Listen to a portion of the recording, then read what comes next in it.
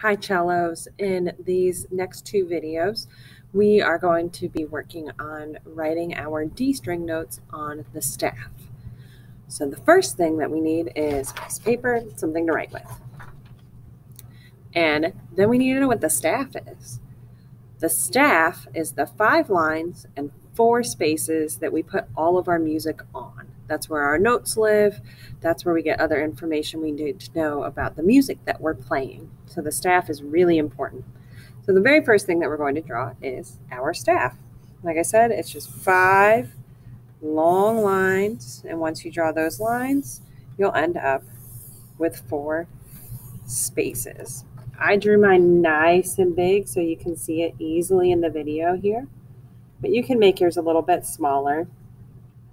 So go ahead and draw your 5 lines, your 4 spaces of the staff. The next thing that we need to practice drawing that we see in all of our music tells us where our notes live on the staff. So we use what is called the bass clef as cello players. The bass clef has another name called F clef, and I'll show you why. It has some landmarks that tell us where the note F lives on the staff. So we need to make sure that we're finding the exact right place to put the clef, or else we're going to have the wrong notes. So when we count the lines and spaces of our staff, we always start from the bottom. So line 1, 2, 3, 4, 5, and space 1, 2, 3, 4. For our bass clef, it is all about line 4. So not the top line, the next one down.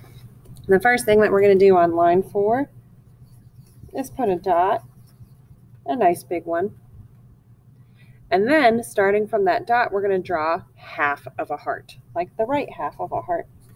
It's going to touch the top line, come down and touch the bottom line. So make sure you've got that much of your bass clef.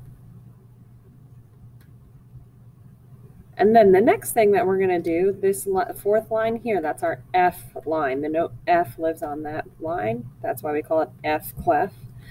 We're going to put 2 more dots, one in the space above the F line and one in the space below the F line.